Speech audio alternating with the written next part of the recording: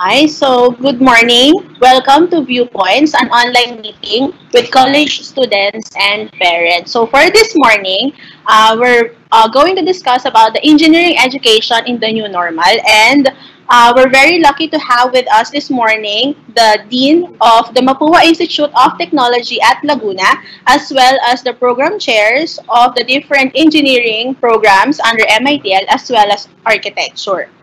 So before we give the floor to our dean, yung may mga katanungan po, pwede nyo pong ilagay or i-post yung comments sa ating chat box na makikita nyo po sa right side ng inyong screen.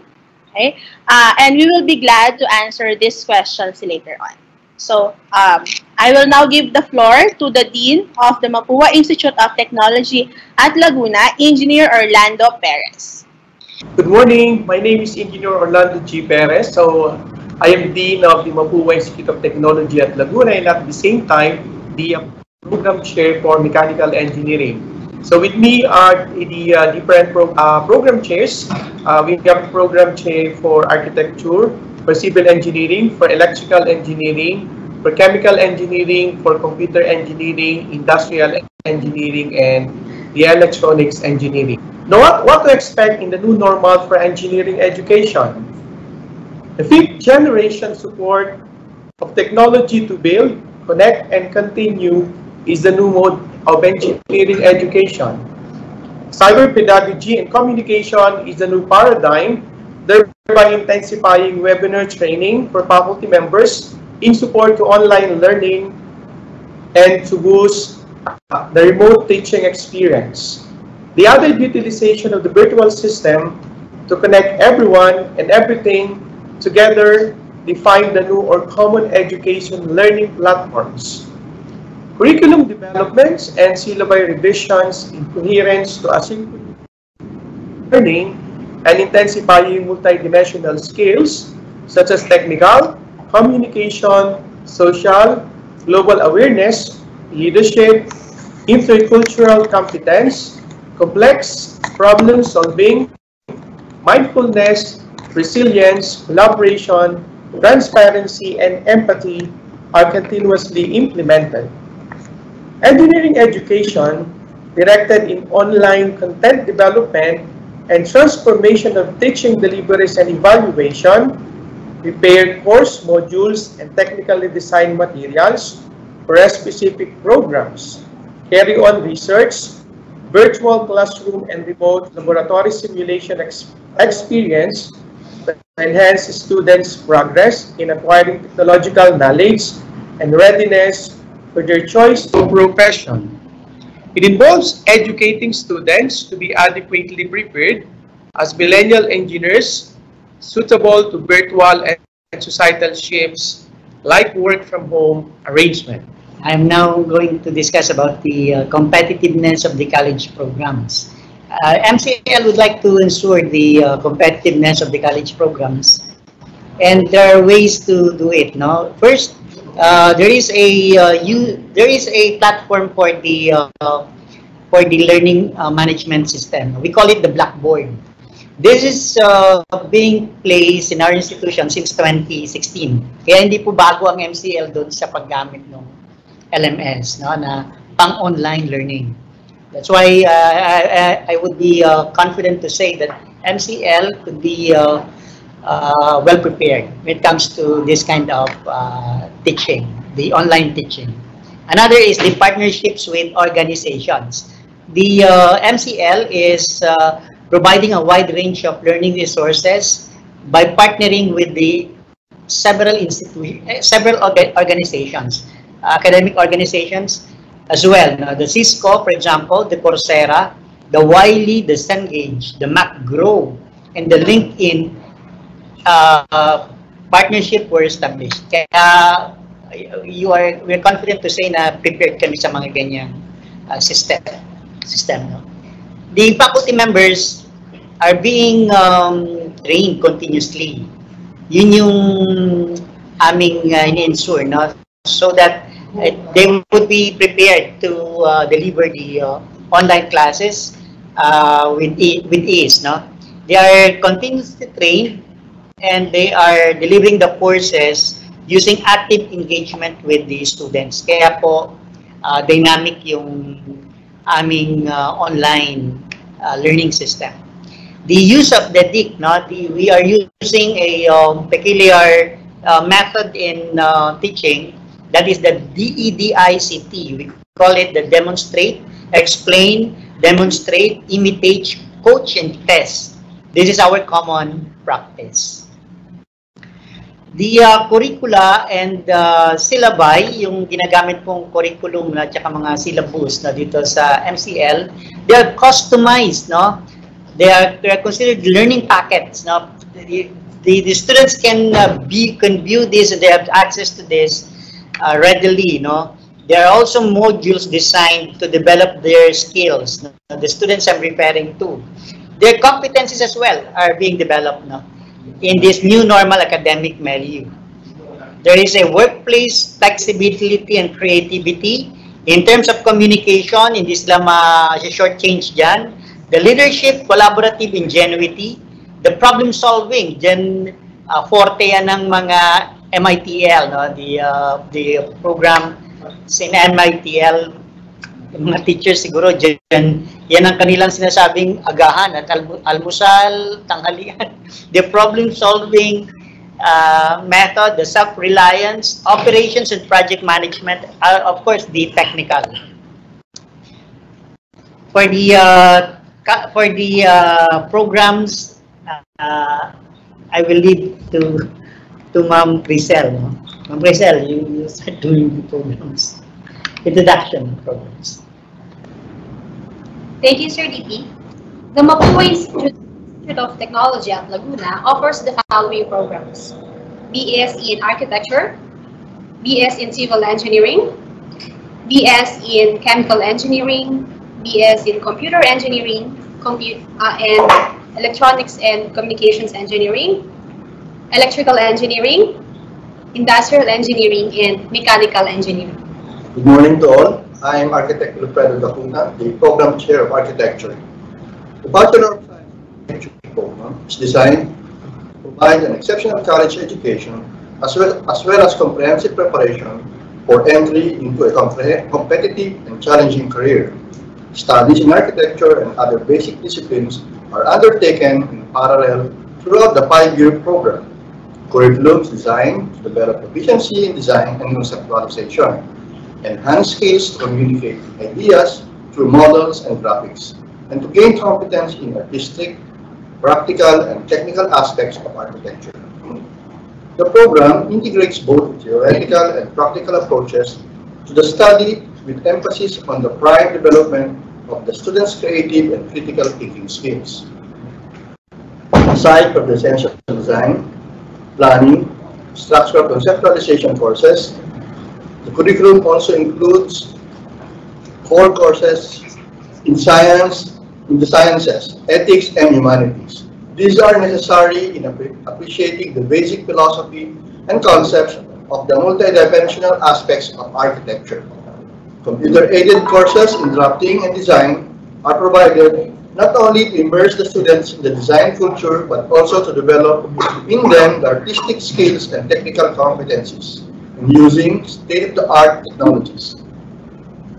In its aim to infuse that high sense of intellectual capacity to seek for the truth, experience new fields, and endeavor to enhance quality of life, the program also includes green building principles, sustainable design concept, research methods, and theses as part of its curriculum requirements. Professional practice courses are essential to link the students to the real world and appreciate the realization of the profession. Again, this is Engineer Del Pilar to introduce the BS in Civil Engineering.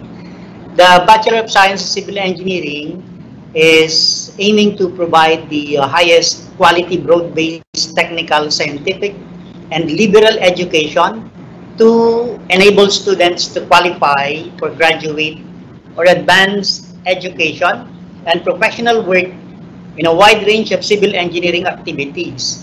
Sa BSc po, there are a lot of fields of study. If I would if I would enumerate, no, first, there is what we call the geotechnical engineering. Aside from geotechnical engineering, meron tayong structural engineering. Meron ding transportation and traffic engineering. Meron ding water resources engineering, as well as environmental engineering. The construction engineering and management is included. And last but not the least, the project planning and administration. So what does it mean? It means that if the student is a graduate of BSCE, there are a lot of avenues he can choose or she can choose to work on. The different fields guarantee that your sons or daughters, once they graduate in BSCE, will not be at loss. Marami silang pwedeng puntahan. Now, regarding the achievements of the program achievements were reflected, no, in the graduates' performance. Yung performance po ng mga graduates ng MCL, hindi siya pahuhuli. I am confident in saying that. For example, in the professional board examinations, they are doing well, no, in terms of performing in the results. Makikita natin when you compare the MCL results to the national rank, no? When you rank it nationally, andun po siya sa mataas na rank. I'm confident in saying that.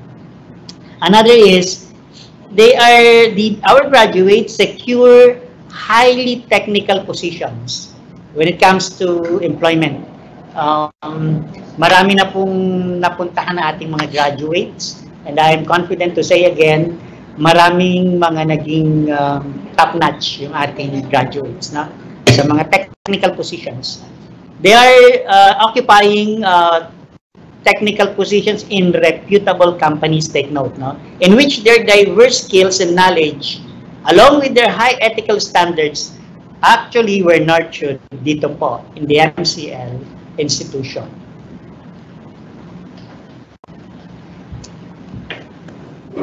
Good morning. In behalf of the Engineer Jeff, I will be discussing the BS Chemical Engineering.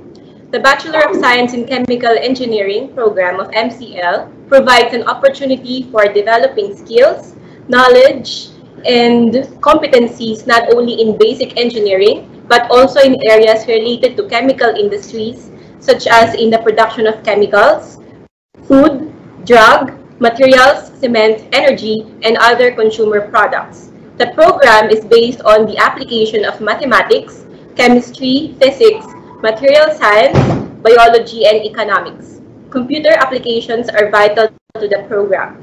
The program aimed to mold and hone students to become chemical engineers who are technically equipped, professionally qualified, industry collaborators, and innovators in solving various societal problems and challenges, and always willing to engage in lifelong learning and professional development.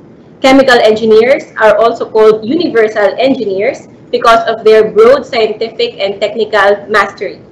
Chemical engineering is all about changing raw materials into useful products. Chemical engineers focuses on processes and products. They develop and design processes to create products, either focusing on improving existing processes or creating new ones. Chemical engineers are also concerned with managing resources, protecting the environment, and health and safety. For their career opportunities, graduates of chemical engineering can be in industries where they will be designing as process engineers, chemical manufacturing facilities engineers, researchers and innovators, or scientists, process and design engineers for different industries such as pharmaceutical, energy, and information technology. They can also be in quality assurance, manufacturing, and consultancy, as well as in safety, health, and environment, and also in oil and gas, food, and other industries. Good morning. I'm Belle Fabiana from BS Computer Engineering. So the Bachelor of Science in Computer Engineering program started in 2007 and continues to produce computer engineers after its first batch of graduates in 2012. And I'm proud that our graduates, our alumni, are one of the highest paid employees. And the curriculum addresses the requirements based on the minimum standards set out by Commission of Higher Education and Philippine Technological Council Accreditation Board for Engineering and Technology, or PTC ACDET. That is in conformance on industry-relevant curriculum and an educational experience that fosters excellence in technical competence, soft skills, and ethical professional practice. The program provides with the required skills and competencies needed in the field of computer, communication, and information technology. So our students were given an opportunity to further their learning experience and earn course certificates in Coursera and Cisco. And over the years, our students has won various regional and national competitions, such as joining the ICPEP CPE Challenge and IT Skills Olympics. Good morning. I'm May Garcilianosa, ECE Program Coordinator. For Bachelor of Science in Electronics Engineering program provides preparation for the student's professional life as an electronics and communications engineer. Curriculum is designed to be student-centered and is aligned to meet MCL's outcome-based education framework. It also provides diverse activities and opportunities covering topics such as device physics, device operation, design of integrated circuits, communications and network systems, audio and video processing, robotics, electromagnetic and antenna systems, and electronic materials, to name a few. The program offers 8 specialization tracks, namely Instrumentation and Control track, Microelectronics track, Telecommunication track, Semicon and Electronic Manufacturing track, Broadcasting, Power Electronics track, Biomedical Electronics and Computer Systems. These tracks are designed to further guide the students in jump-starting their career. Several of its graduates have been employed in the country's reputable companies such as San Miguel Corporation, Lufthansa Technic Philippines, Accenture, Philippine Airlines, Analog Devices, Globe, Denso, Procter & Gamble, Samsung, On Semiconductor, Maxim Integrated, Microchip, to name a few. To add, since the opening of the program, we already have 3 top board passers. Namely, we have 6th placer, Engineer Donovan Doroin, for April ECE Board Exam 2015. Next, we have 3rd placer, Engineer Christopher Katabubi, for October 2016 Board Exam. And recently, we have the 6th placer, Engineer Alan Cantal, for the April 2019 Board Exam.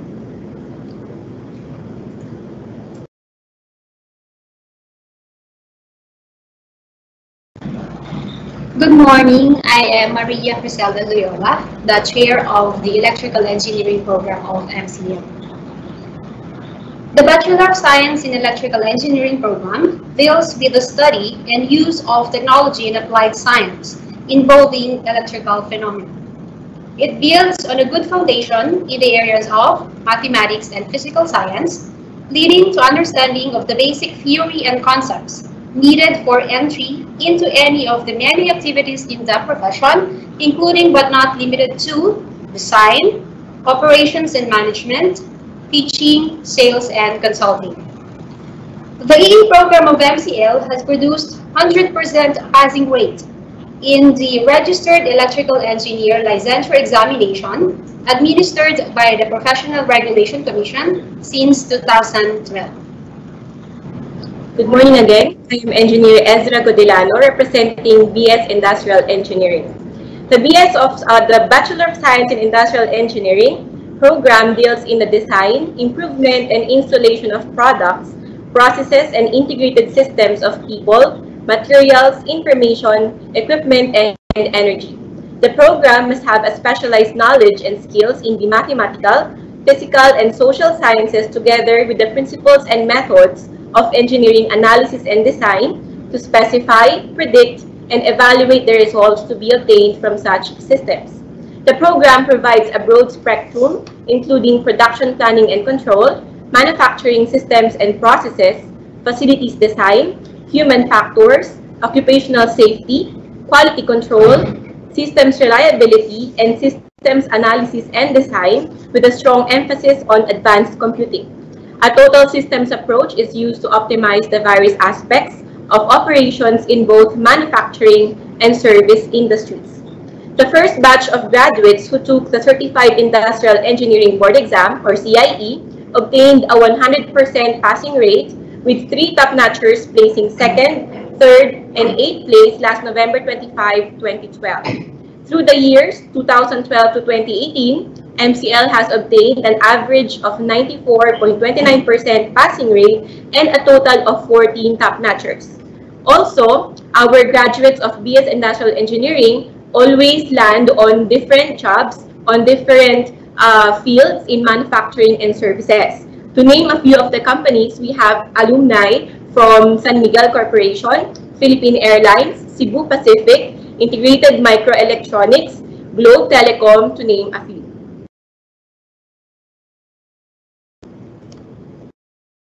Good morning again. This is Senator Orlando G. Perez. So I also chair the Mechanical Engineering program. For the Bachelor of Science in Mechanical Engineering, so the program draws upon a number of basic and applied science to design, build, and improve devices, machines, processes, and systems that involve mechanical forces, work, and energy. It emphasizes the study of the efficient transformation of energy from one form to another and the behavior of solid, liquid, and gases. The program includes the design and manufacture of structures used in industrial, biomedical, instrumentation, and transportation systems. It also includes converting thermal and chemical energy into mechanical work through engines and power plants, transporting energy via devices like heat exchangers, pipelines, gears, and linkages, and utilizing energy, forces, and structures to perform a variety of tasks. Since all manufactured products contains parts that transmit forces, mechanical engineering is considered vital in designing and selecting materials that will ensure the structural integrity of almost every product. Since 2012, the program is consistently getting a high passing rate in the ME licensure examination. So the ME program of MCL ranked #1 top performing school under category 1, at least 50 examinees in the August 2018 licensure examination. Thank you, Mr. Rocky. As you can see, one of the common things that is being bragged by the programs of MCL is the performance in the professional board examination. I think I forgot to showcase my performance in the civil engineering. We have also top-notchers in the civil engineering.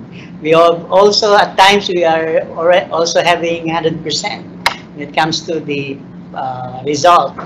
And always, always the C performance of MCL always higher than the national passing percentage. That's why we're quite proud of it, just like the other programs. How were we able to achieve this accomplishment? Well, it is because we were successful in developing the skills of our students, and we are confident that we can still do it in the new normal. Why? Because we're doing an online and remote teaching. In terms of preparedness, as I've said before, we're quite prepared in doing that. No? We have a technology-driven blended learning deliveries, and we can do it in a variety of ways. No? There are strategies being taught in our to our faculty by our experts to ensure effective communication, of course, for smooth and effective learning process. There is also an upskill online trainings now hosted by educational and industry partners. So we're not restricted in the four corners of our campus, no? Or we are really doing the forging of partnerships with the educational and industry institutions. They supplement instructions and the skills applications. That's why we're really confident in saying that MCL is prepared for the new normal. Another is the relevant, creative, personalized, and cost-effective methods to demonstrate and induce the much-needed skills for students. Kaya dito na, kung saan, kung ano ang, kung namili pa kayo ng school, dito na talaga, in MCL. There is a relevant blackboard and creative cyber tool assessments to measure course outcomes. Name it and we have it. So that's why we're so thankful that we are given this opportunity to tell you about the MCL programs, specifically the engineering programs of MCL. Thank you, and we're now ready for the next phase. Ayan, so thank you very much po sa ating mga program chairs as well as the Dean of the Mapua Institute of Technology at Laguna. So, we have here some questions from our audience. Ayan, so babasahin ko po yung ilan and we will answer your questions. So, ito po, meron pong question dito. Any advice who will take electronics engineering course? So, na-answer po dito, make sure that you have the passion for the course and the profession. So, ayun po, sinagot po siya ng program chair ng ECE. So, next po, may question dito, ano pong app ang gagamitin sa online discussions and classes? So, again, the official learning management system of MCL since 2016-2015 is called Blackboard Learn or BBL. So, basically, all professors here in MCL and students use BBL for the online classes, online discussions. We use BBL Collaborate. It's part of BBL to record and to meet virtually our students. Magagamit rin po ba ang 1MCL? So, ang 1MCL po, for all students here in MCL, it's used to enlist in classes. Yung makikita nyo rin po dito yung class schedule nyo. Dito nyo rin po makikita yung payment history as well as yung unsettled charges. You may also use 1MCL to settle your payments. So, pag may nakita po tayong unsettled charges doon, meron doon nakalagay na option that you can pay through PayMaya. So, yung pag kinlik po natin, yung may mga set of instructions po na magpo-follow. So, again, yung PayMaya, pwede po siyang gamitin to settle our unsettled charges as long as meron pong Visa or MasterCard logo yung mga debit or credit cards natin. And for more information about other off-site payment channels, kindly visit our website. Yan. Ilang years po ang architecture sa MCL? So, architecture is 5 years in all schools offering the program nationwide. So, yun po, 5 years ang BS Architecture in MCL. And then, ayan, so, yan, pwede pa send or paulit-ulit ang computer engineering. So, again, para po sa mga late na nakapag-tune in sa ating live viewpoint session for this morning, lahat po ng recordings ng viewpoints ay naka-upload sa MCL YouTube channel. So, i-search na lang po, Malayan Colleges Laguna. And then, yun, after searching, mag-subscribe na rin po tayo. And then, makikita nyo po doon yung mga previous viewpoint sessions starting May 16. So far, we have been tackling a variety of discussions here in Viewpoints from different colleges as well, pati rin po yung mga enrollment procedures, admissions matters, and so on. So, ayun po, again, if na-miss po natin yung live session ng Viewpoints, meron pong recording of each session sa ating MCL YouTube channel. Next question, ilang taon po ang civil engineering course? So, just like BS Architecture, 5 years din po siya. 4 for sa new curriculum. 4 years po. Ayan. Tapos, yung ibang mga questions po dito ay admissions-related questions. So, ito po, we have here this morning the Assistant Vice President for Academic Affairs, Professor James Ronald Messina, to address some of the questions na nandito. So, Sir James, first question po. May I So good ask morning if to my son our is parents graduating and new grade students 12 for from your school and he college. will continue his So, college? Are there any requirements needed before enrollment? Thanks.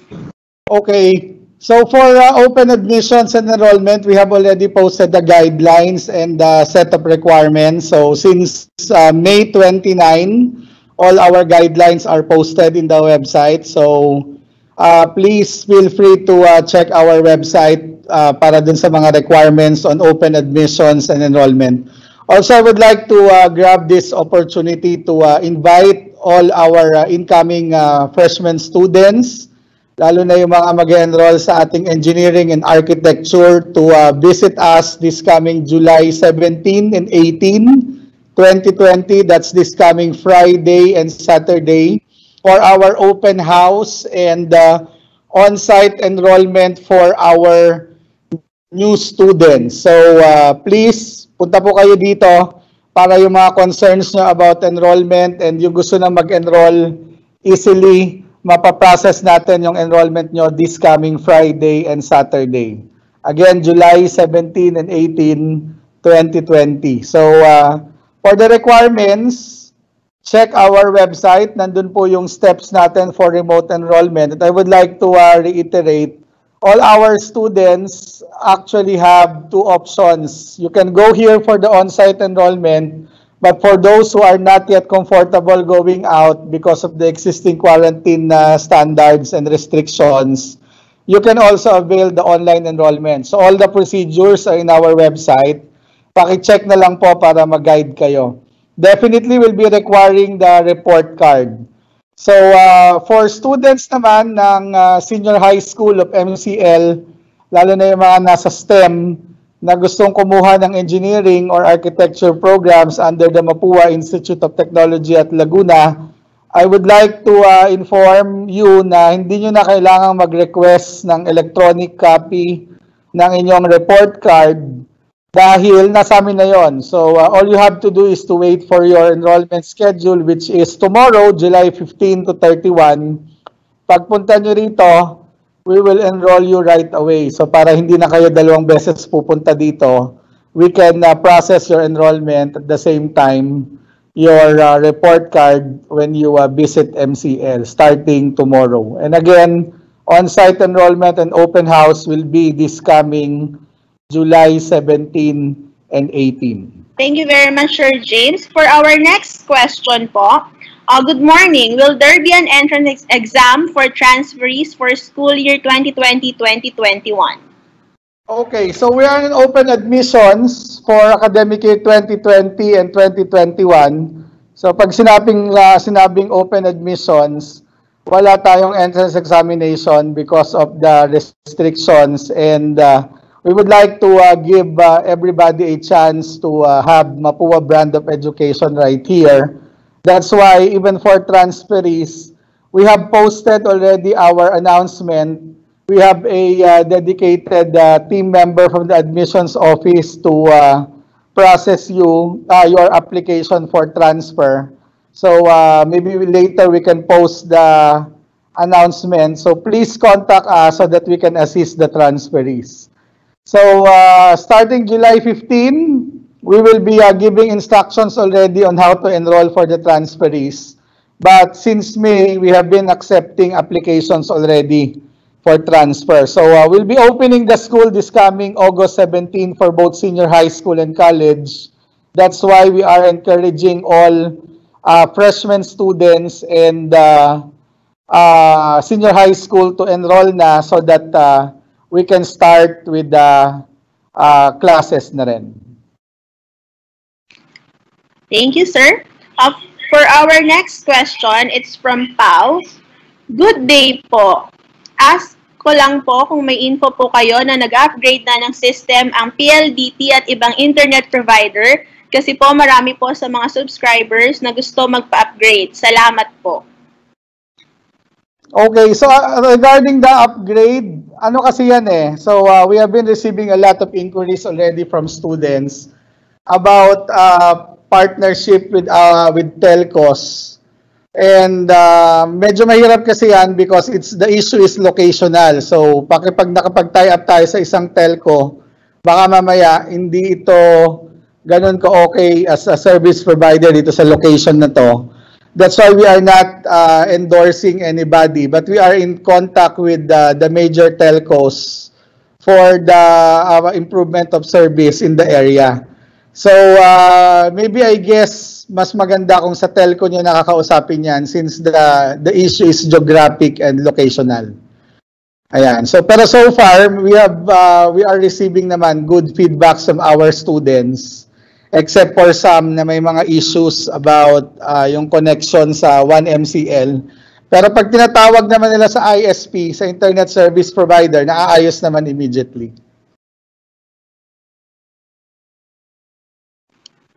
Ayan. Next question po, what is the per semester schedule or month's coverage? Okay, we'll be starting the school year this coming August 17 and it will run until November. So that's the first term, and because of the restrictions of the Commission on Higher Education, we will be having a fully online first trimester for our college programs. Okay, thank you, sir. Next question. Do I have to pass all the requirements on site, even if I pass all the requirements in DBL? Yes, I was also definitely. enrolled The purpose of online submission is for us to review the documents prior to the submission of documents of all original documents on site. And we are very transparent and clear about it in the guidelines. So medyo maraming hindi nagbabasa. Where we said in the guidelines that online submission will be due to the community quarantine restrictions. But once they are available, once they are allowed to go to the school, kailangan na nilang ipasa yung original copies of documents. And I think all schools are requiring original documents. Okay, next po. How about civil engineering? How many years po? Then kailan po kami graduate? So ito po, nasagot po ito. So I'll just read the answer. So 4 years po civil engineering.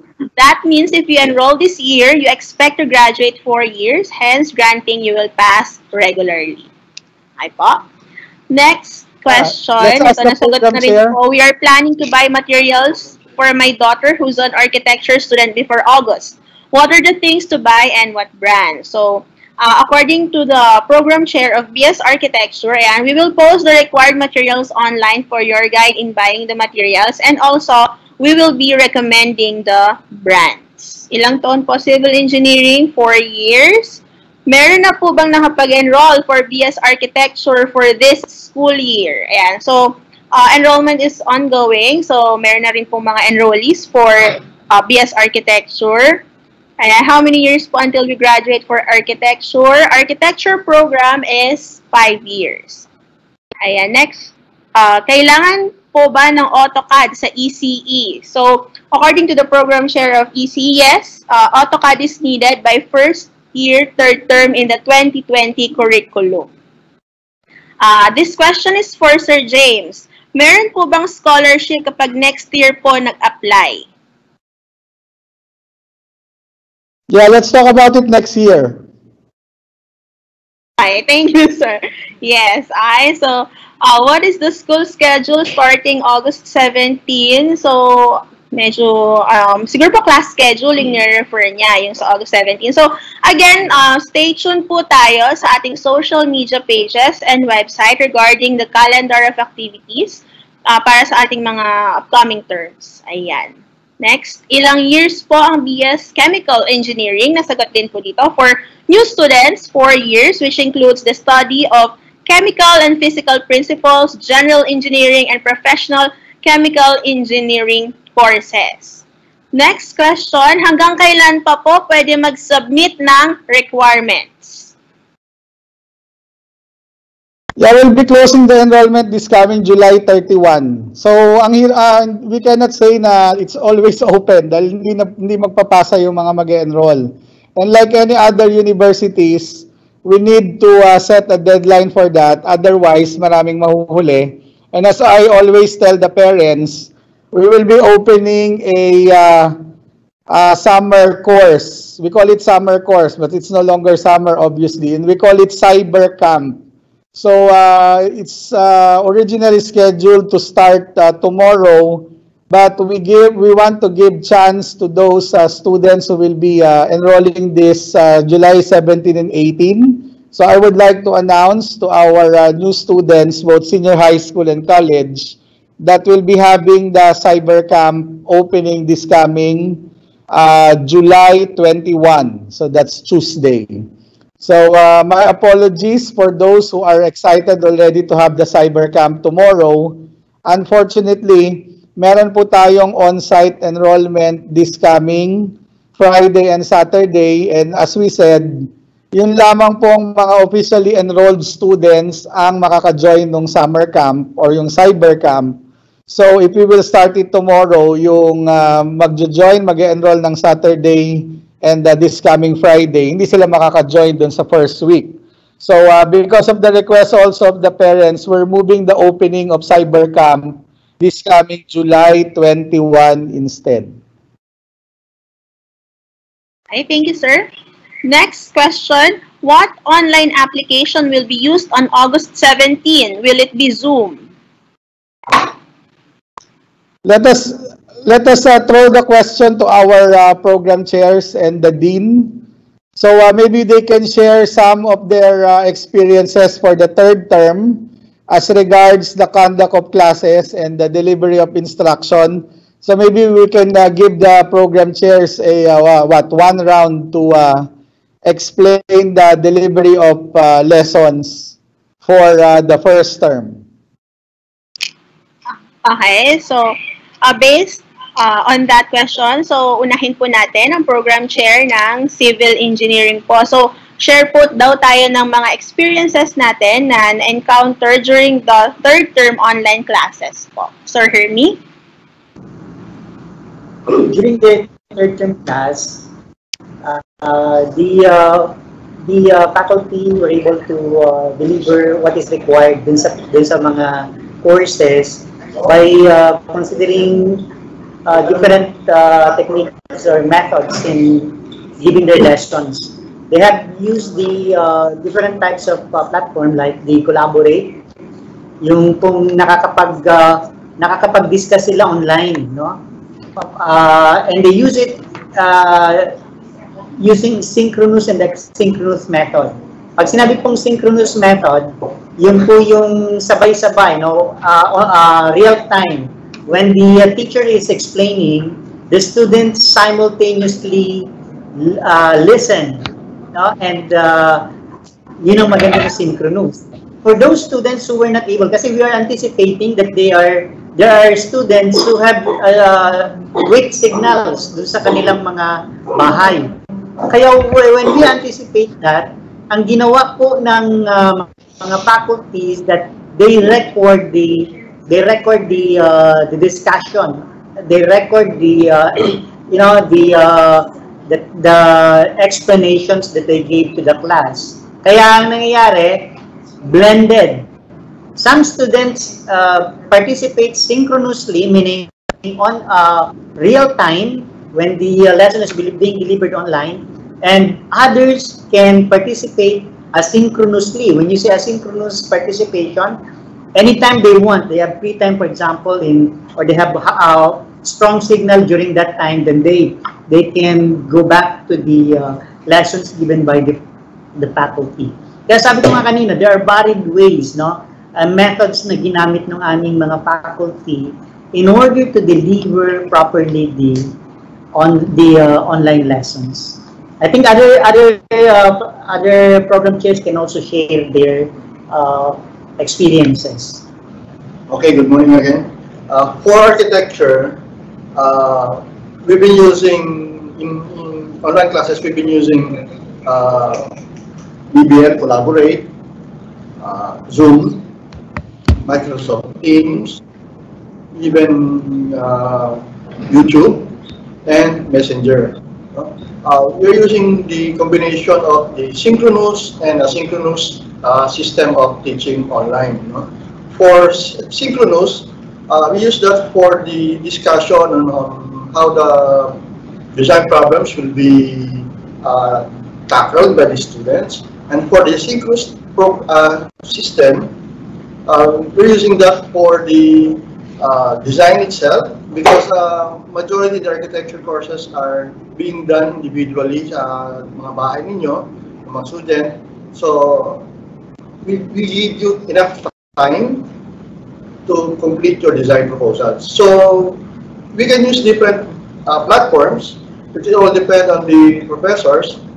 Because right now, even in the drawing design classes, we have already prepared a online video tutorial lectures being posted on the different YouTube channel of the different faculty of the architecture. So meron silang kanya-kanyang YouTube channel. That's where the students can view their lectures online. Thank you po. Ayan, thank you so much po, Architect. So, next naman po, we have Engineer Pabianya. Okay, good morning once again. So, for our experience during the third term, so it's a good thing that we've been using the Blackboard as our LMS for over the years. So that's why our faculty members are very productive in giving out their lecture notes using VPN. And for the lecture part, our faculty members were implementing both synchronous and asynchronous mode of learning, wherein they do the Blackboard Collaborative in discussing the lectures with their discussions with their students, and at the same time do uploads. For the laboratory part, our faculty members were using some applications wherein it will encourage the students to do lab simulations. Also, we're doing upload of data sets so that students will have the opportunity to analyze the data and be able to submit the reports on time. And although some of the challenges that we have encountered is that some of the students were not able to fully make use or engage in the Blackboard discussion, because some of them have slow internet connection, and some of them also don't have internet access. Although we're able to communicate with some of the students through Facebook. Some students also communicate with other platforms as well, like using Zoom or Microsoft Teams. Now, with regards to the implementation of capstone projects, so our students do their final defense. We use the virtual mode, wherein we use Microsoft Teams in conducting their final presentation. So, in all, with regards to the output of this term, I think we have more than 80% of our students who are fully engaged with the platform. Thank you so much. Thank you very much, ma'am. So for our next question po, it's about GSA. My documents were submitted last June 17 and it was checked on June 20. So, Sir James? Okay. So, yung problem sa GSA na yan, that's very common. And we have exhausted all means to contact the parents and the students. Number one na nagiging problem namin is hindi sumasagot. Kung sumagot man, hindi nakaka-decide yung student kung anong mode of payment yung gagawin. Take note that the reason why we are calling the parents and the students for the GSA is for us to orient you or to brief you about the payment details and the payment instructions. and also to ask you about the payment option. So, kaya po tayo nagtatagal dyan. Number one nga, hindi sumasagot yung mga students. Minsan, maling number yung nabibigay. And second, pag tinawagan yung students, yung parents naman ang ituturo, sasabihin, hindi ko pa po alam kung anong payment option. Ganito na lang po, balik tayo na lang po natin yung proseso, lalo na yung mga nagpa-follow up na nauunawaan naman namin na gusto nyo nang mag-enroll. Let us flip the procedure. Kayo na lang po ang tumawag sa amin in our helplines. Pakisuyo na lang po. Number one, when you call, we assume that it's your best time para makausap about the GSA and the payment instructions. And second, when you call us, we are also assuming that you are ready with the needed information for enrollment such as mode of payment, yung mga scholarship validation kung meron man, or discounts like Ayala Corporation and YGC discounts. So, yun na lang po. Kung hindi pa po kayo natatawagan and you are confident enough that you have submitted all documents, we are posting our helplines.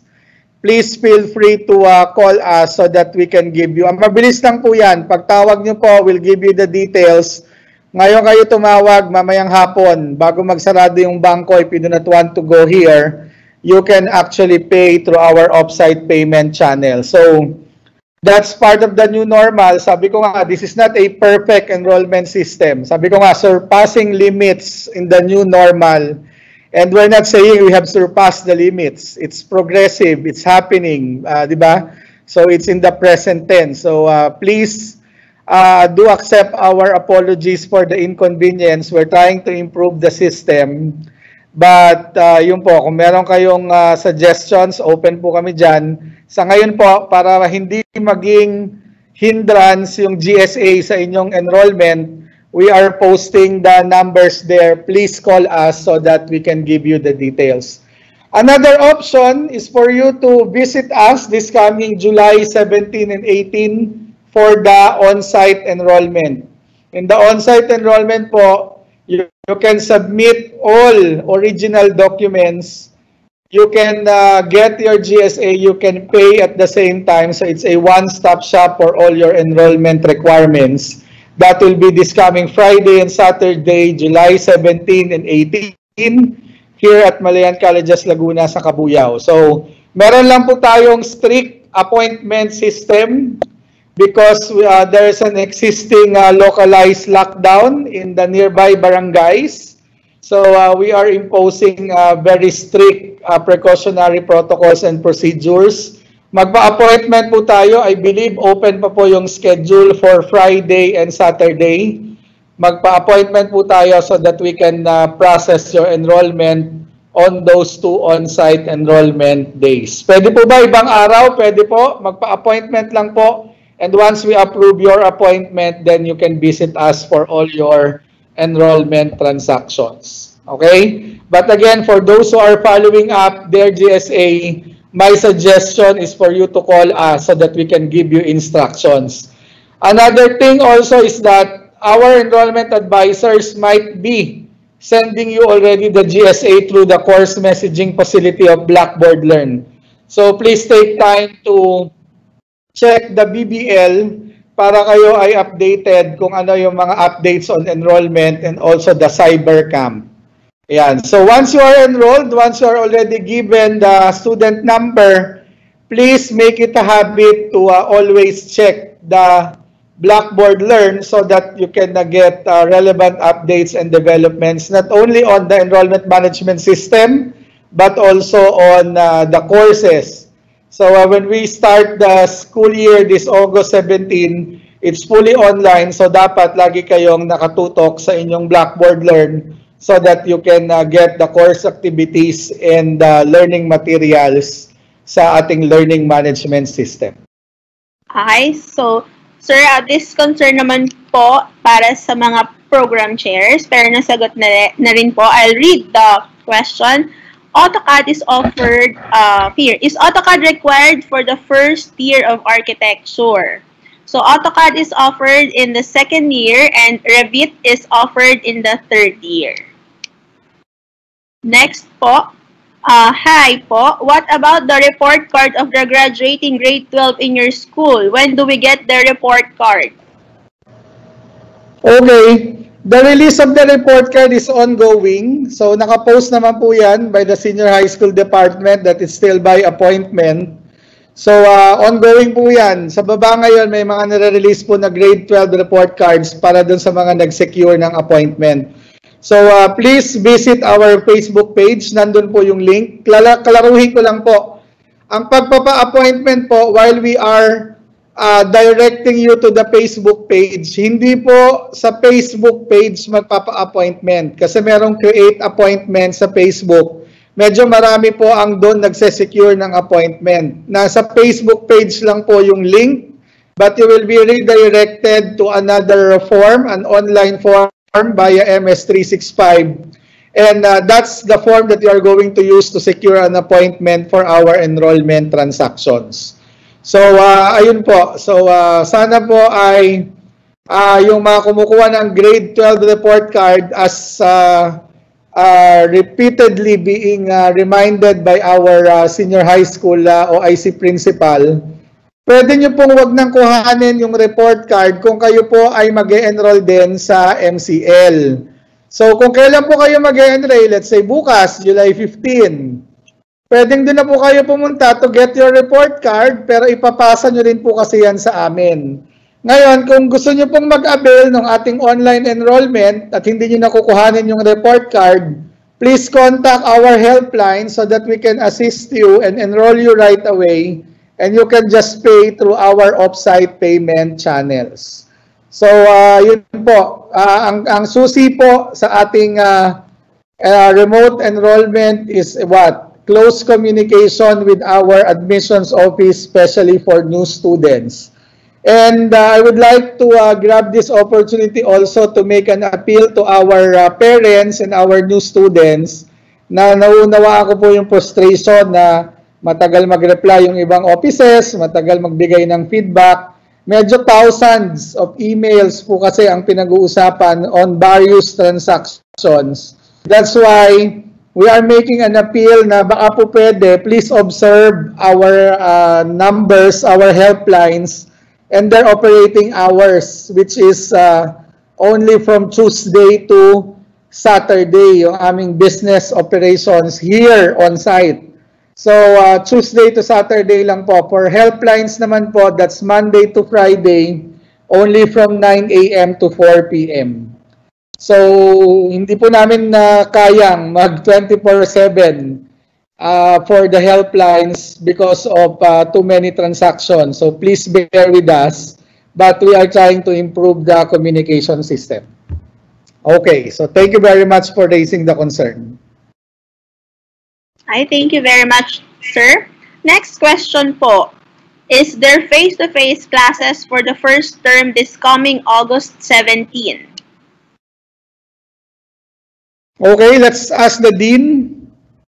Nag-expect sila ng face-to-face classes. Ang follow-up question yan siguro ay paano yung mga laboratory courses in the different programs. So let us ask our colleagues from MITL. We plan to offer those courses come third term, and we assume that by that time, so students are already allowed to have a face-to-face meeting in the school. But for the meantime, for the first and second term, so most of the laboratory classes are not to be offered. Ayan. So we understand that you are very excited to go around MCL this coming August 17. But as we always tell the parents, we are very much prepared to hold face-to-face classes. But because the government is restricting us on the conduct of residential classes or face-to-face classes, we have no other choice but to have the first trimester fully online. But then again, when the government says, then we can open residential classes, please be assured that we will be opening the doors of MCL to all our senior high school and college students. Thank you very much po. Next question.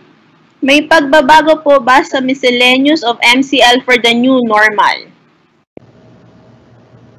Yes, definitely we have adjusted the miscellaneous fees, and we also we also postponed our application for tuition fee increase for academic year 2020-2021. So wala po tayong tuition fee increase for this school year. In solidarity with the parents na may mga financial difficulties, and I think everybody naman is expecting for some leniency and some consideration on financial matters. That's why those are the two pieces of good news for you. Number one, wala pong tuition fee increase, and second, we adjusted the miscellaneous fees. We discounted it for this academic year for both senior high school and college. Ayan. So, next question po. May scholarship rin po ba kada term katulad sa senior high? Is this for senior high or for college? The application of scholarship for senior high school will be annual. For college, just the same as before, it will be applied depending on the academic rating or the academic performance of the student on a per-term basis. Ayan, okay. Next question po, it's about engineering courses. In engineering courses like mechanical, civil, laboratory, machine shops, fieldwork, paano po magagawa ngayon may pandemic? Will you plan to move itong mga labs next year para safe na? So this question has been answered. Most laboratory classes which cannot be simulated will be offered by the third term, assuming that the pandemic has ended. Yeah, next question, this is for it's about CE course. And about po sa CE course, ano pong materials po ang gagamitin sa drawing subject? So the answer is, for mechanical drawing, the usual drawing materials like pencil, drawing paper, technical pens, and then for computer-aided design or CAD drawings, the softwares are AutoCAD and Revit by default. Though for this term, the CAD courses are not yet offered, but we will be offering those courses later on. Next po, morning. Paano po malalaman kung totally enrolled na po? Nakabayad na po ako ng tuition fee. Ayan. So, Sir James will answer the question. So after you have paid already the tuition fee, that's the last step for the enrollment. So please submit your transaction slip via Blackboard Learn so that we can be updated on the completion of the last step for enrollment. Another thing is that you can actually check your 1MCL account, and you will see there that your payment has been reflected, and basically you are officially enrolled. Pag wala na yung, rather pag na-credit o na-post na yung payment transaction ninyo sa 1MCL. Ayan. So, yun. Ayan. Next question po. Is AutoCAD required in electronics engineering? So, the answer is yes. It's needed by first year during the third term for 2020 curriculum. Next question. Hello po. I just want to ask po regarding sa orientation tomorrow. I am an enrollee and my requirements are evaluated already, and I am just waiting for my GSA. Will I be able to join the orientation tomorrow?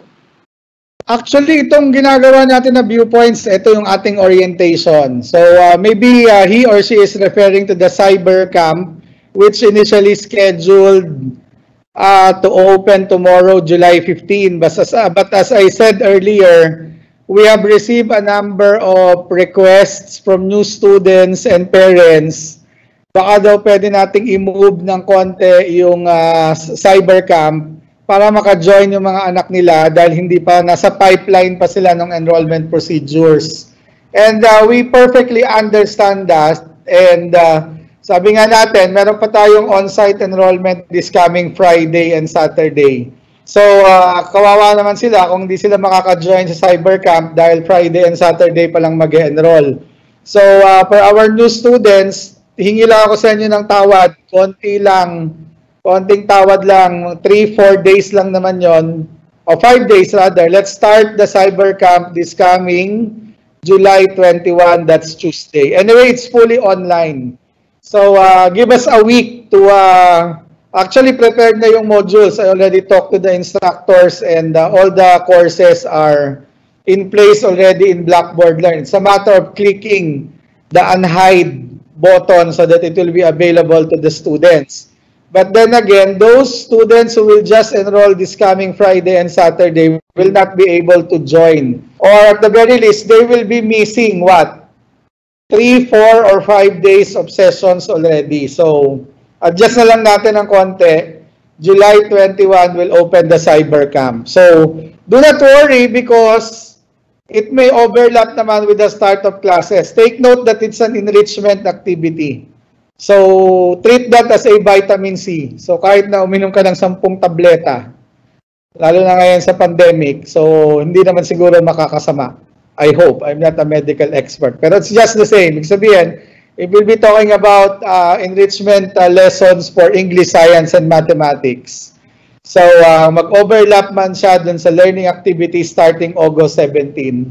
Hopefully, it will not cause any harm to our new students. So, give us until July 21 so that we can have more students to join the opening next week, Tuesday. So, the more, the better and the merrier for everyone. So, please stay tuned to our announcements. We'll be posting the announcement today for the opening of Cyber Camp this coming July 21. And thank you, sir. The next question is about scholarship. What is the schedule of scholarship exam in July 23 for incoming college students? What time and where? Yeah, please stay tuned to our announcement. So, hindi mo na ako magbibigay ng announcement dyan. Take note that we are sending the announcements through the Facebook page, so please stay tuned. Also, there might be some developments because of the localized lockdowns in the nearby communities. So, hintayin natin, there will be adjustments on the conduct of the July 23. We are at present very much inclined to push through with the July 23 as scheduled, but there will be some adjustments on the conduct, meaning yung pinaka administration of the scholarship exam. So, please stay tuned to our Facebook pages. Okay. Next question po. Good AM, Sir James. We intend to submit the original enrollment documents on July 23. Sabay na po sa scholarship exams. Do we need appointment in doing so? Thanks. Yes, definitely. Pero yung mga nakapag-secure na ng registration para sa July 23 scholarship exam will have the same list for the appointment system. So no need to duplicate the appointment. Ayan, next po. This is a question for BSCE. May AutoCAD po ba sa BSCE? So, na-answer na po siya and the answer is yes, there is AutoCAD, but it's not required for this coming term, first term. Next question po. How will you manage the schedules for each student despite the pandemic? Will it be like last term where you will give the lessons and kami na bahala tapusin all the requirements until the final deadline? So this has been answered.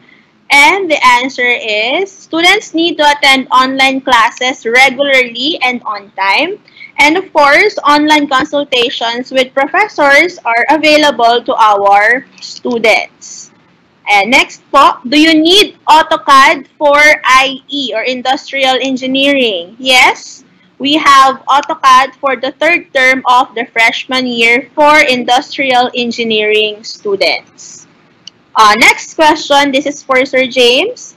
For MCL Senior High School graduates, makukuha po ba yung diploma on the same date na mag-e-enroll at i-claim yung grade 12 report card? Definitely no. Take note that the release of the report card in the normal condition, I'm just reiterating a fact. since 2016 for senior high school. The releasing of the report card is not always the same day with the graduation day. So last year we had June 6 as the release of the report card, and the graduation was July 9. Kasi magkaibang bagay po yun. That's in the normal condition. So definitely po it will not be the same, or rather it will not be on the same day for this situation. Bakit? May procedures po ng clearance for the release of the diploma.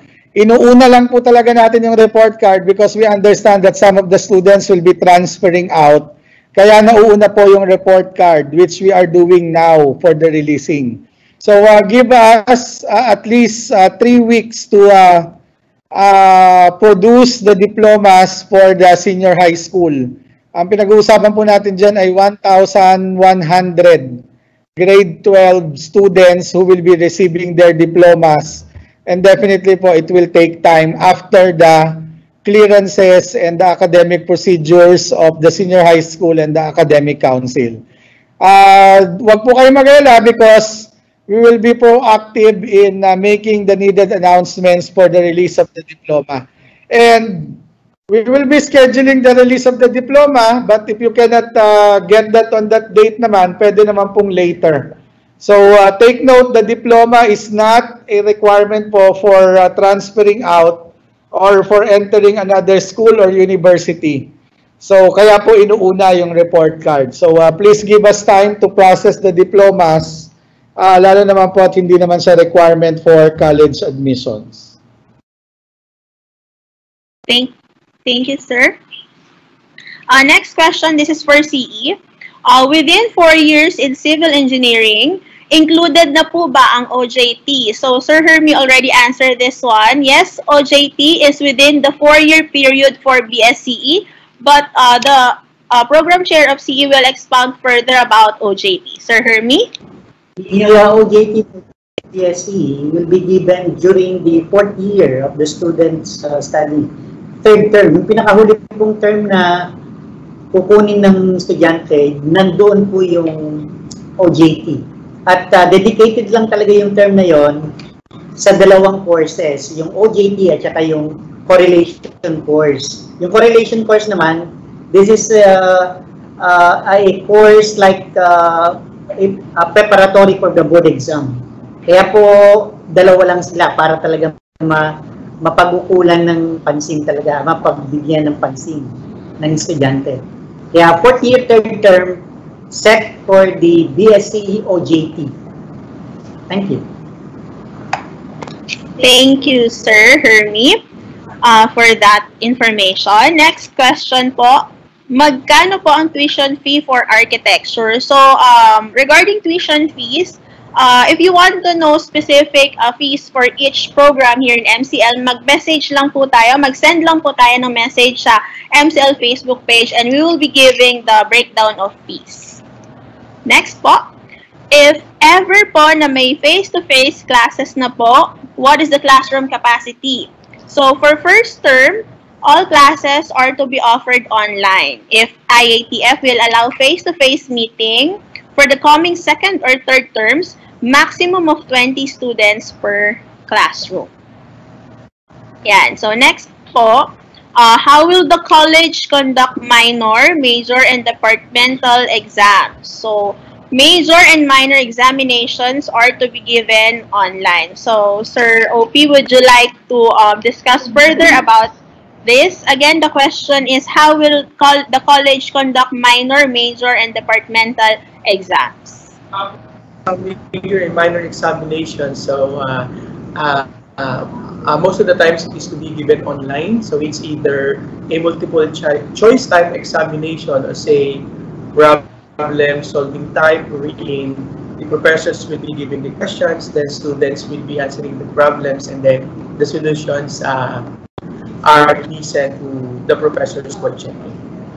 So basically, ganun po yung ginagawa natin. Thank you so much, sir. Next question about naman po sa IE or Industrial Engineering.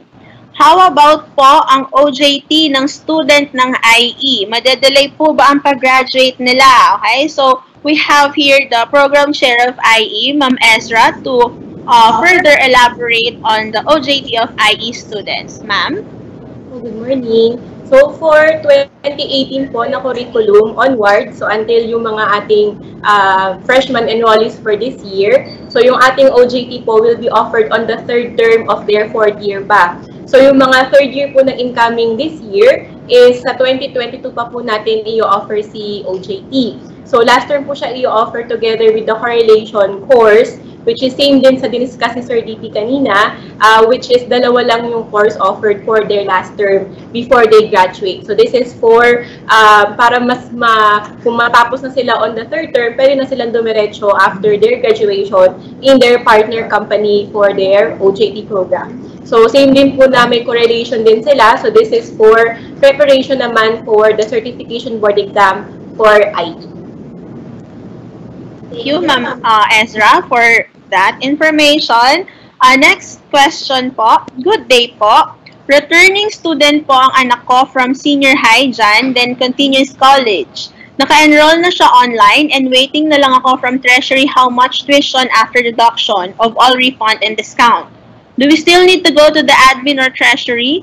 Thought I'm willing to pay through PayMaya or credit card once I got the total tuition fee of my son.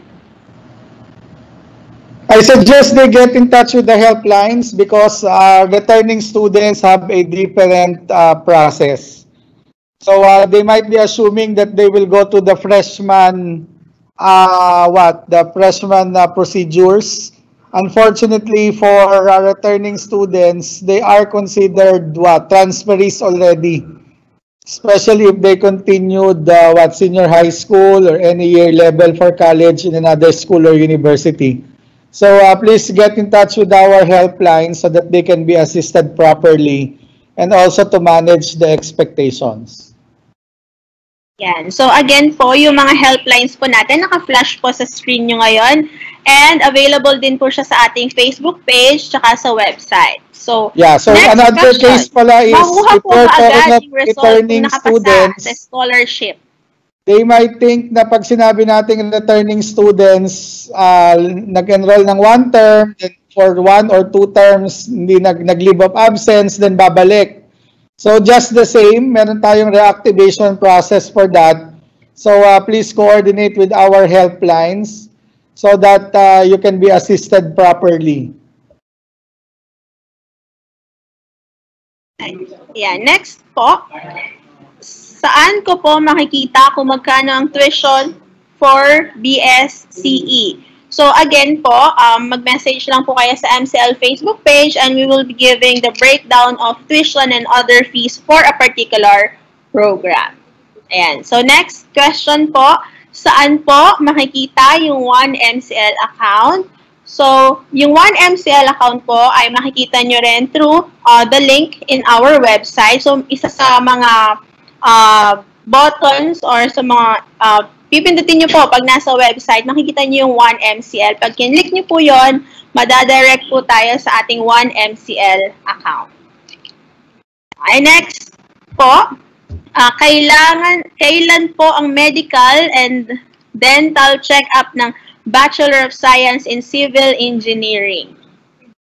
Okay. So that's not only for civil engineering, that's for all incoming senior high school and freshman students. Take note that medical is a post-enrollment requirement, meaning to say before we send you to, before we open the classes and we make you enter the room with the other students, requirement natin yung medical. Kaya bago mag-start yung class, in the old normal circumstance, nagre-require tayo ng medical. But I think we cannot do that now because of sino ba gusto magpa-medical sa mga hospitals na, di ba, pinupuntahan ng mga COVID-19 patients. So again, please stay tuned to our announcements because we are coordinating with our providers for the medical examination procedures. Definitely po, dahil para lang ma-explain ko for the appreciation of our parents and new students, Kaya po tayo nagpapamedical because if there is a new student na merong communicable disease at bigla nating dinala yan sa classroom, posible siyang makahawa ng teacher o ng mga kaklase niya. But take note that for senior high school, we'll have fully online for the entire year. And for college, we'll have fully online for that first trimester. So medyo managed po yung health risk na yan as of the moment. That's why we are deferring the medical exam requirement until further notice. And dahil wala naman pong face-to-face classes, i-announce na lang natin bago mag-face-to-face classes kung kailan safe ng magpa-medical yung mga bata. That is basically needless to say that we are putting premium on the health and safety of our new students and the MCL community as well. Thank you, sir. Next question po. Pwede na po ba mag-enroll off-site kahit hindi pa na-evaluate yung mga requirements na napasa na? Offsite, definitely for offsite, you need to submit all your documents online through Blackboard Learn. And thank you po. Next question.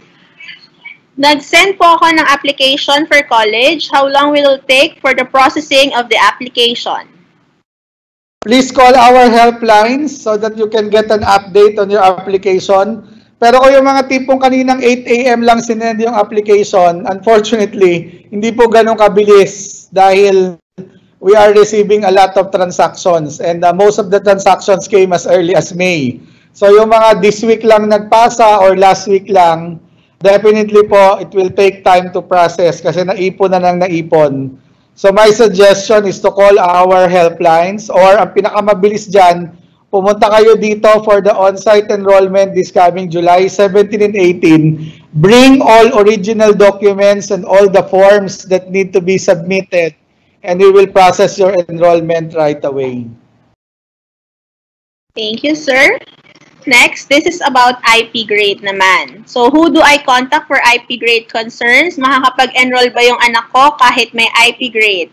So, for IP grade concerns, so as early as now, you may send an email to your respective professors for what you need to comply with in order to convert your IP grades into numerical grades. Your extended learning time or ELT is until the first term 2020-2021. Next po. Ayan, so it's same. Ayan. If my son will finish his civil engineering in MCL and if he plans to take up mechanical or electrical, how many years will he finish another course? So, nasagot po dito, ang answer po natin ay approximately 2 more years for either BSME or BSEE. These years will be for taking the major courses specific to mechanical or electrical engineering program. Ayan. So, may next question din po dito. Sir James, pwede po mahingi ang mobile number for concerns? Again, we are flashing our helplines on your screen and you will also be seeing these helplines in our Facebook page and website po. So, kindly give us a call para po ma-assist kayo further sa inyong specific concern. Yun po. So far po, ayan po yung mga questions na nasagot natin. Hi, so Sir James, do you have anything pa po to say? Nasagot na po yung mga questions na binigay ng ating mga attendees. Okay, so basically ito ang aking message. Diba? Think positive, talk positive, feel positive. Diba? So lahat tayo ngayon ay feeling uncertain about so many things. Schedules are always tentative. All announcements are saying until further notice. But I think that's basically what the new normal is all about. Even though we are so in denial about it, ayaw natin mangyari yung mga bagay-bagay na yan. But it's part of the new normal that we are facing. And we are very happy that we have close to 50 attendees for this Viewpoint session this July 14, 2020. Maraming salamat po sa mga parents and new students. And hopefully, our program chairs from the Mapua Institute of Technology at Laguna were able to share with you tons of positivity because you attended the Viewpoints workshop because you are very interested with our engineering and architecture programs, and you want to be a major stakeholder in shaping the career and professional development of your children. And that's also the same commitment that Malayan Colleges Laguna and Mapua School would like to extend to our parents and students, that we are ready, we are always improving, and we are always keeping our curriculum and instructional delivery at par with the standards so that we can exceed the expectations. It's not a perfect system, it's not a perfect model, but our people, our program chairs, the dean, and the faculty members of the Mapua Institute of Technology of Laguna and the other academic departments are very much willing to listen and to assist our students, your children. So sana po ay magkaroon po tayo ng suportahan sa bagay na yan so that we can develop our own success stories under the new normal. Kaya yung nagtatanong po kanina na paano pag graduate ng civil engineering, gusto mag-ME, gusto mag-EE, mas gusto po namin yan kasi gusto nyo pong bingguhin yung mga programs under MITL. And maganda po yan because that's one thing that we would always want to emphasize to the community, that the support of the parents is very important for the success of the children. And MCL, bagamat marami po na ang eskwelahan po ay nagiging baggage counter ng mga parents, ay willing po kami na makipag-partner sa mga parents in nurturing your children into becoming professional someday. So yun po ang message po namin. I would like to emphasize our theme for this year, surpassing the limits in the new normal. Again, it's in the present tense. It's in the process, we're in transition, and we're doing so many things to prepare for the new normal. We are doing so many things to transition and to have our own success stories of surpassing the limits. Allow me to thank the Mapua Institute of Technology at Laguna for joining us this morning, led by the Dean and concurrently the Program Chair of Mechanical Engineering, Engineer Orlando Perez, and Engineer Hermie Del Pilar, Engineer May Garcilianosa, Engineer Ezra Godilano, Engineer Maribel Pabianya, Engineer Criselda Loyola, and Architect Fred Gakutan, who shared their experience and their programs to our parents and students this morning. Also, our moderator, Ms. Natalie Rivera of the Corporate Communications Office, and Ms. Mia for joining us in the production. So maraming salamat po on behalf of our President, Dr. Reynaldo B. Bea, who is a licensed mechanical engineer, and also the President of Mapua University. Maraming salamat po. Ingat po kayo. And on behalf also of all our administrators, faculty members, employees, and 6,000 students from both senior high school and college, we will be happy to welcome our new engineering students this coming August 17, 2020. So good morning po and mabuhay po tayong lahat.